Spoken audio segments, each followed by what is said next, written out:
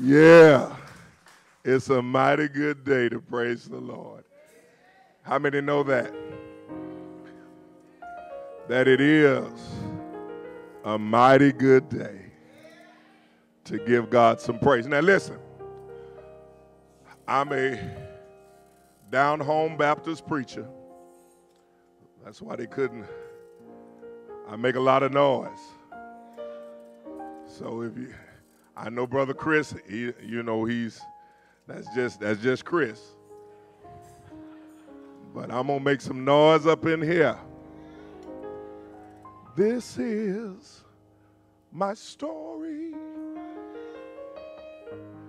This is my song, praising my Savior all the day long. This is my story. This is my song, praising my Savior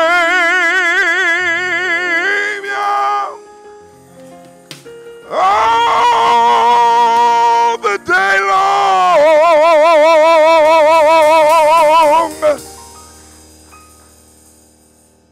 This is my story. This is my song. I keep praising my Savior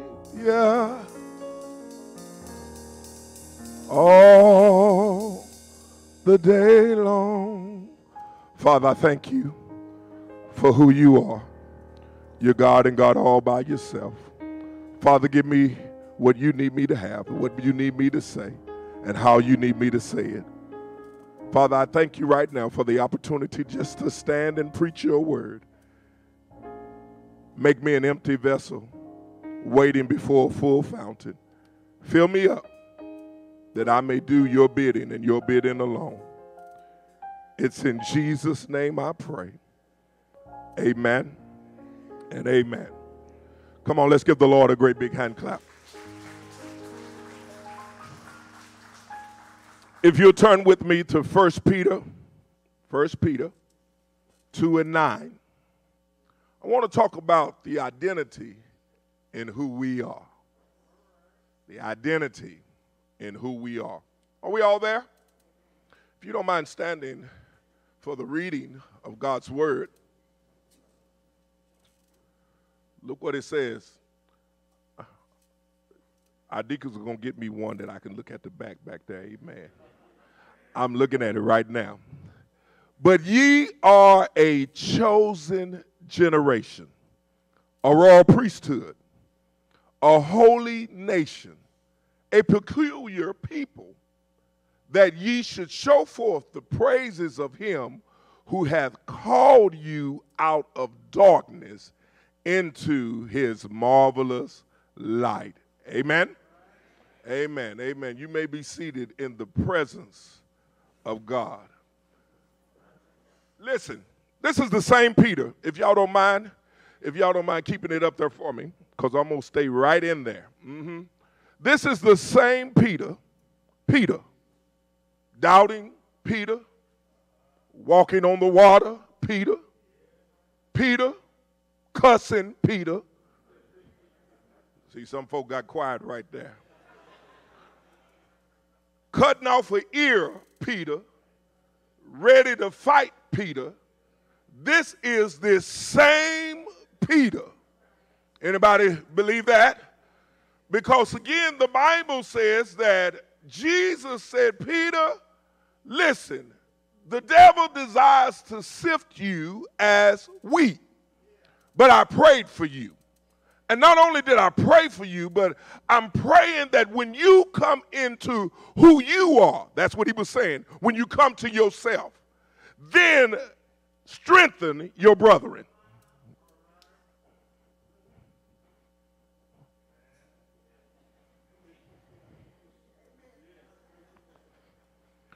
that when you come to yourself, see, this is actually Peter that has come to himself. And he says he defines who we are. See, he's not talking to anybody. He's talking to the believers that are in the church. In other words, the believers that believe in who Jesus is. The believers that know beyond a shadow of a doubt who God really is. See, people know of God. They know of him. But then there's only a few of us that really know him. Because we are the people that actually trust him, that believe in him, that understand, and we walk with him. Not only walk with him, but he walks with us. Anybody in the house? Because again, when you understand who you really are, then it's not easily persuaded to go the other way. See, Paul says again, when we come to know who we are, Paul says that we're no longer tossed to and fro by every wind and doctrine. In other words, we know what we believe in. Matter of fact, we know, can I say it just like I want to say it? We know what we know. Matter of fact, when you came in here, didn't nobody have to tell you to test the bench because you knew the bench was going to hold you. I don't care how big you are. You sat down without even testing the bench, because you had faith in the bench. Matter of fact, we ought to have that same type of faith in who we serve.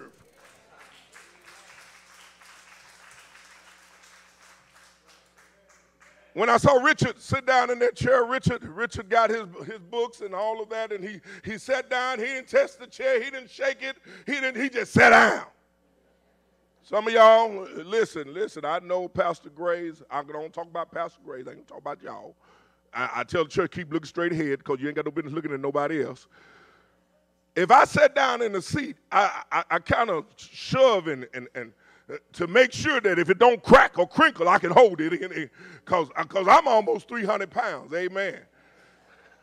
And so if it holds me, then I know that again, anybody else can sit on this seat. Now listen, when it gets to be a little bit too many, I start kind of.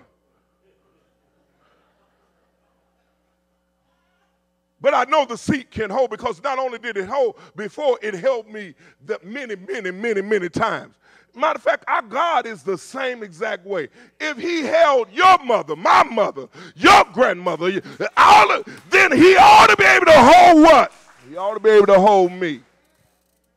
Peter sits up here and says that he tells us what our identity is. See, the only thing is that some of us don't want to hold up to our identity.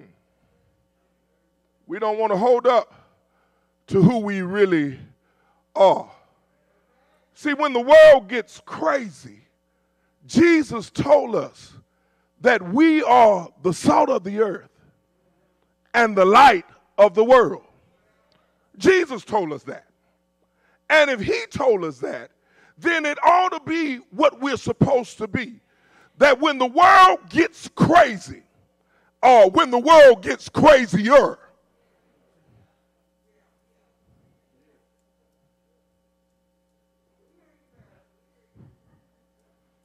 that we ought to be able to be the salt of the earth and the light of the world.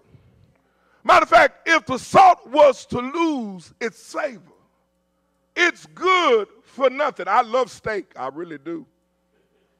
Folk come to me with A1 and all of that Heinz 57. I say, no, it can't be a steak if you got to put all of that on there. See, a real steak can own up to its own self. And then if you put some salt on it, it doesn't do nothing but enhance the flavors that's there. But I know when the salt ain't good, you know, when you go to a restaurant and see, saltgrass don't have rice in they salt shakers. They don't put that in there. Some restaurants you go to got some rice in there to save. I don't want no rice in my salt shaker. I want to taste the salt. But the Bible says that when the salt loses its savor, it's good for nothing but to be trampled under the feet of men. Anybody ever saw your grandmother make ice cream? I'm talking about real grandmothers. We got some in here, amen, that made homemade ice cream. And you know, it took some work to make some ice cream back then. The kids, we loved it, but we didn't want to do the work.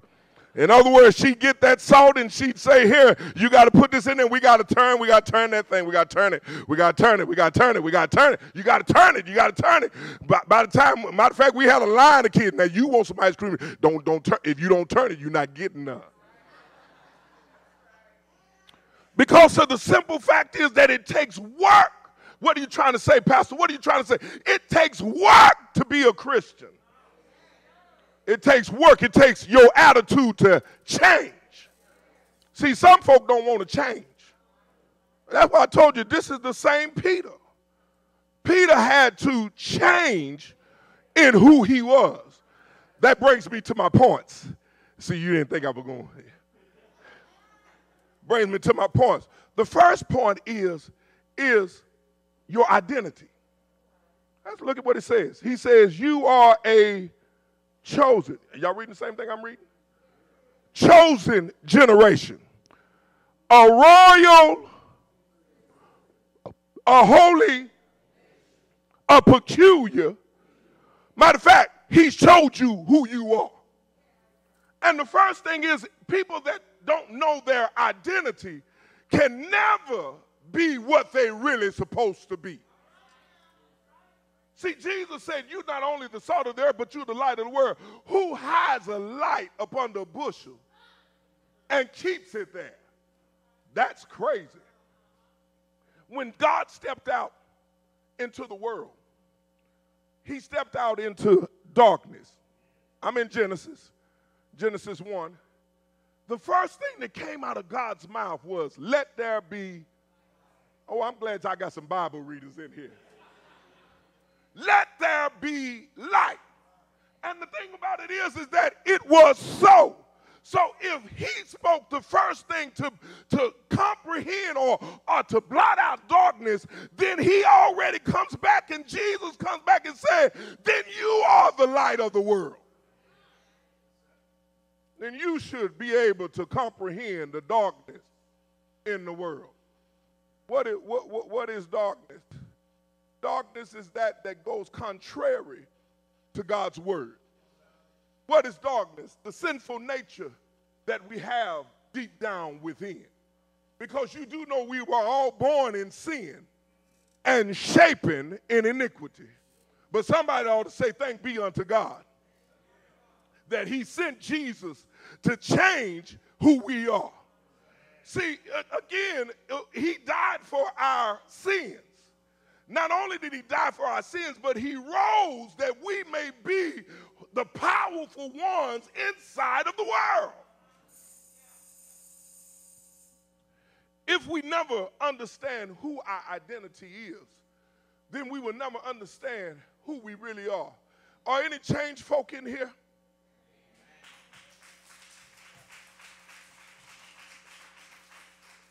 Well, let me help you. Because you ain't always been the same way that you are right now. Matter of fact, if we understand who we really are, some of us still have those same characteristics as Peter. We just hide them. Listen, a man brought a parrot, took the parrot with him wherever he went.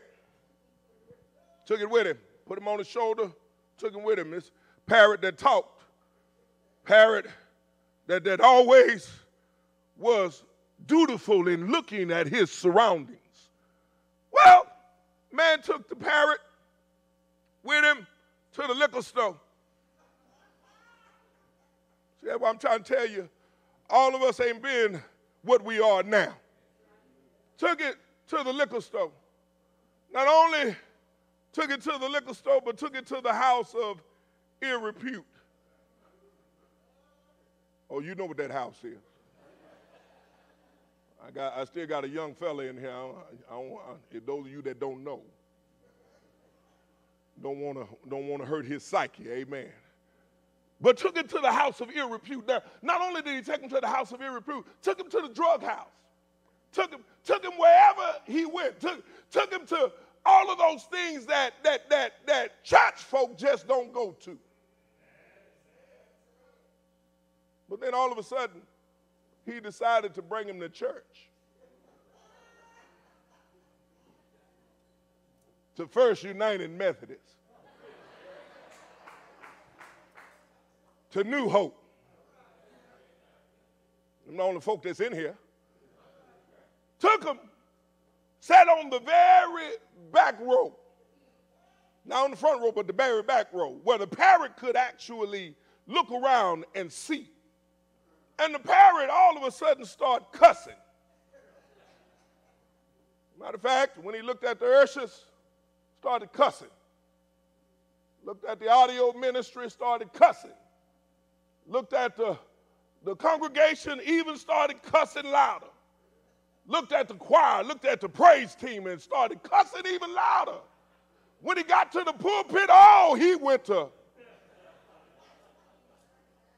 The man said, shh, we in church. Parrot got louder even more. He said, won't you stop cussing? He said, I can't. Same folk, same folk, same folk, same folk. Same folk. What are you trying to tell me, parrot, that inside the church, it's the same folk that used to be out there in the world. They're just trying to change who they are. See, you should never come up in here like you so holy that you can't sit beside somebody that's got something wrong with them and can't encourage them that if they stay on God's road, if they stay on God's path, that they can soon change. Preach, Pastor Graves, I believe I will. Because again, until we realize that we have to change on the inside and then let people see the light of us on the outside so they can glorify God because of the good works that he has placed in you. See, the church, not this building, because this building can sit here another 130-something years. But the people on the inside is who have to change. Because we are the body of Christ. We are the believers. Matter of fact, we are a chosen generation. We are a royal priesthood. In other words, that we are a holy nation. We are peculiar people. In other words, every time somebody comes in contact with you, they ought to see a change. Matter of fact, when your friends come up to you and say, I remember when. And if they can still say that right now, then you ain't did no, you ain't changed. You still cussing folk out, you ain't changed. Keep looking straight ahead.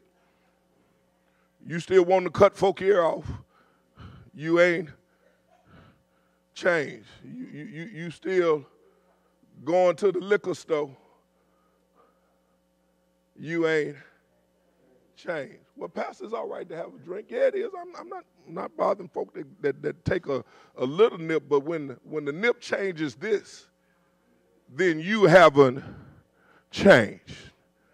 Well, what you saying, Pastor, it's all right to drink? Yeah, the Bible didn't say we couldn't drink. It just said we couldn't get inebriated. Some of us get inebriated. Keep looking straight ahead. But anytime that our identity is compromised. Well, what do you mean, Pastor, when our identity is compromised? Because he says that, again, in Galatians, that we are the people that are supposed to have the fruit of the Spirit. In other words, we're supposed to have love, peace, long-suffering, gentleness, kindness, temperance. Against such is no law. See, if we have those characteristics, if we have that identity, then we can own up to who we are. Well, I knew I wasn't going to get that many claps on that. Because some folk just don't want to change. Amen? Amen? And the only thing is that we can't change them. How many of you wives went into a marriage and said, I'm going to change him?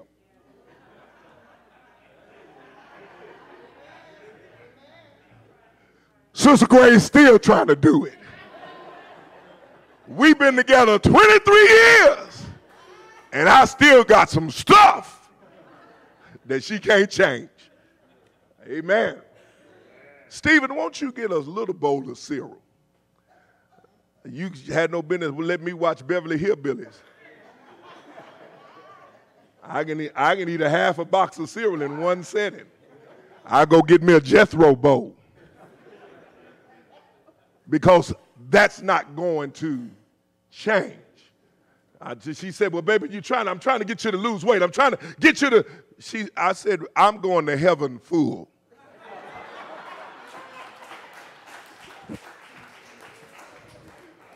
And see, I'm just talking about the little simple things that she's trying to get to change. But God is trying to get to change those big things that are within you. And how you receive other people, how you treat other people, how you. Because he says, I give unto you a new commandment, that ye love one another as I have loved you. See, I can't wait. Listen, he didn't say love one another as you love yourself, because I don't know how you love yourself. But I know how Christ loved me. He looked beyond all my faults and saw all of my needs. Anybody in here with me? All right. I believe I stated my first point, that you got to understand who you are. You got to know who your identity is.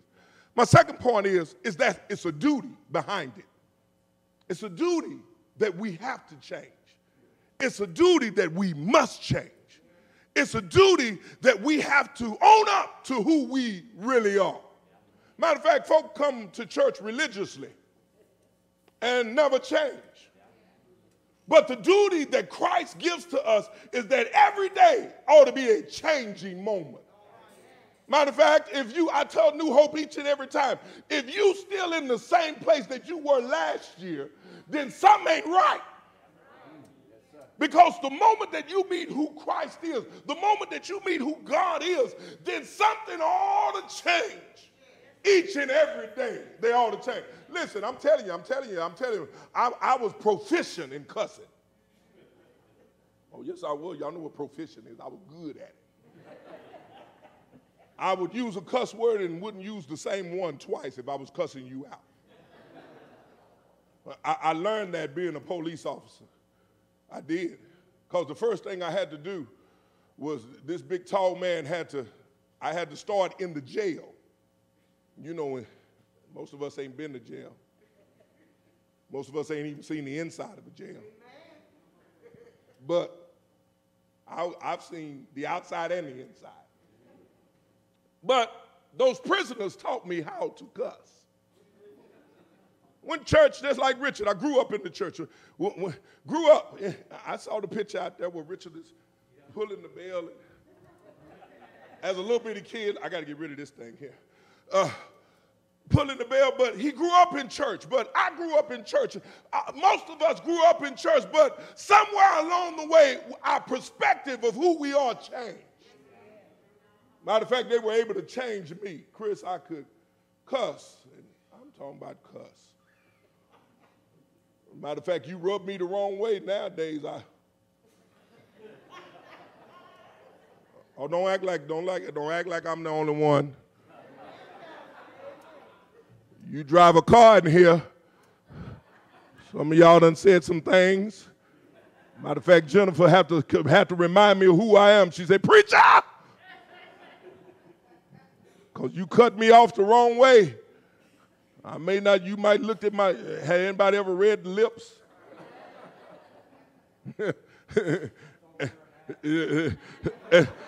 And then all of a sudden, when folk read, you know, when they read your lips, and then all of a sudden you look over there in the window, they go, because you are not upholding who you really are.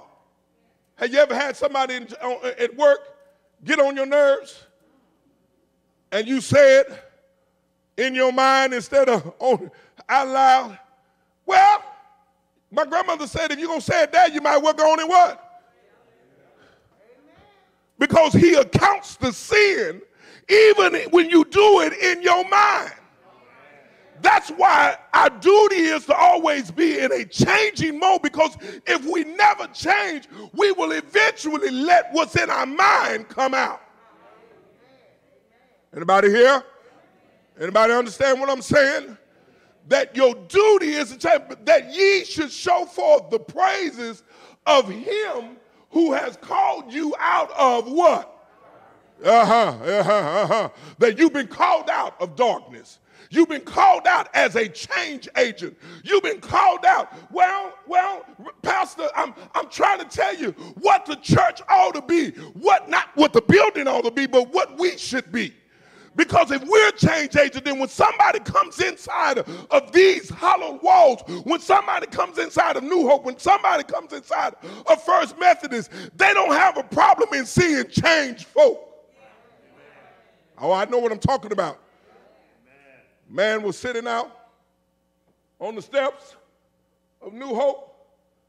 Man was sitting out on the steps of First United crying, saying they won't let me in. Crying, tears flowing from his eyes, saying they won't let me in. Jesus walked up. Man didn't even recognize who Jesus was. Walked up and said, why are you crying? Old man said, they won't let me in. Jesus said, but why are you crying? He said, I've been trying to get in. I've been trying to be there. I've been trying to be a part of them, but they won't let me. They won't let me in. Jesus said, stop crying. They won't let me in either.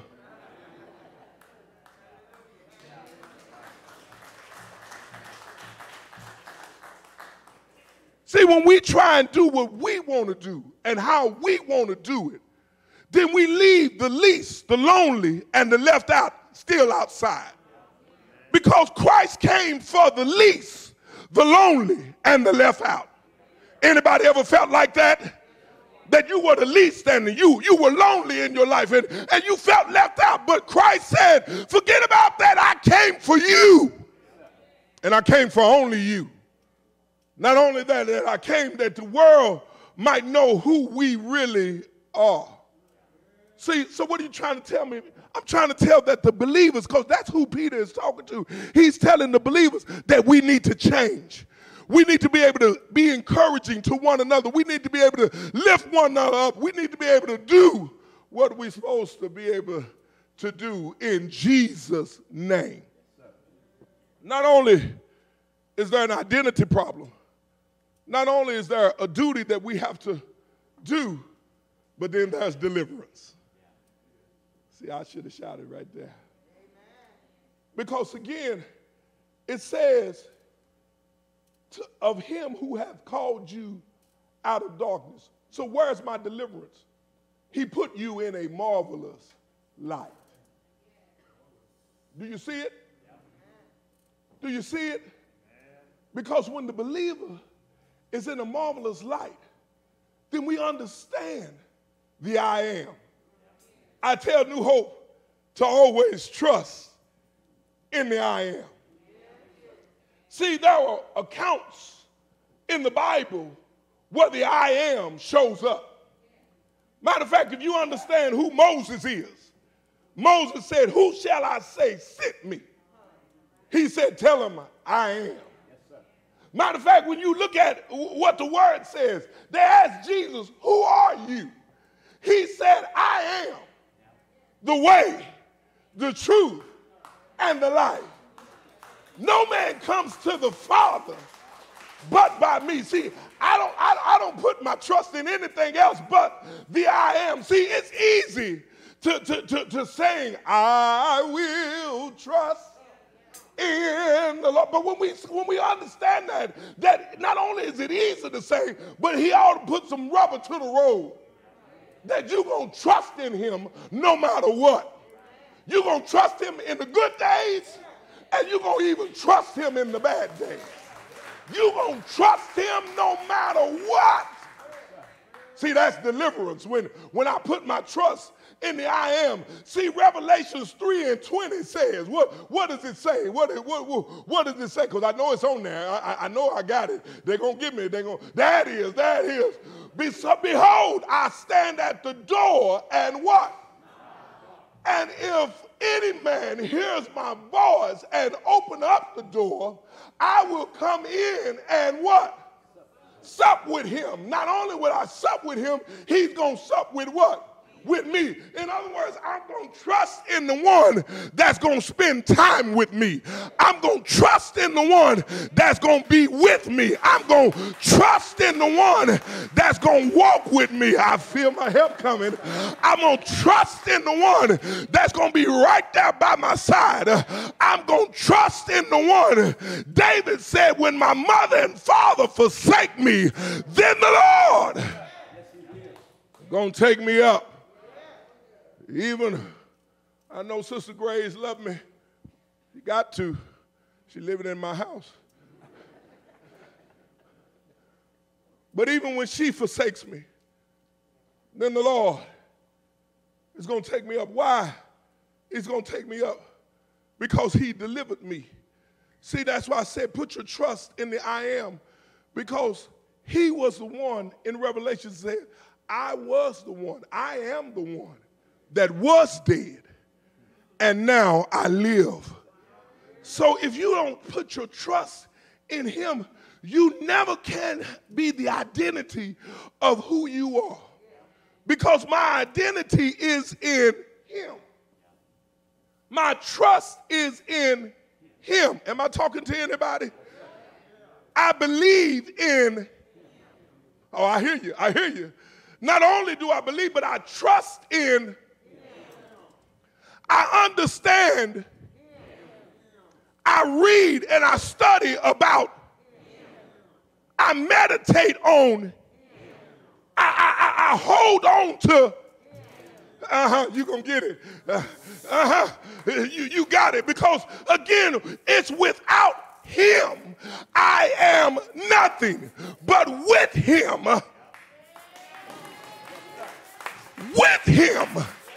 anybody gonna trust him? With him, I'm everything. Good evening, First United Methodist. Listen, the thief on the cross understood him. Listen what he says. Listen to his conversation with Jesus as he's dying. The thief on the cross never came to church. The thief on the cross never sung a song about him. The thief on the cross never entered into the sanctuary to be baptized. The thief on the cross never prayed. But the thief on the cross understood who was hanging there with him.